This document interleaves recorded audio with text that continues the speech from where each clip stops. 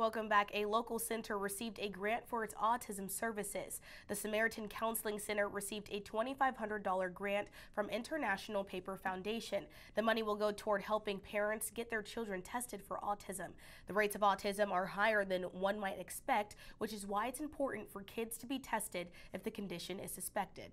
1 in 36 children in the United States have autism.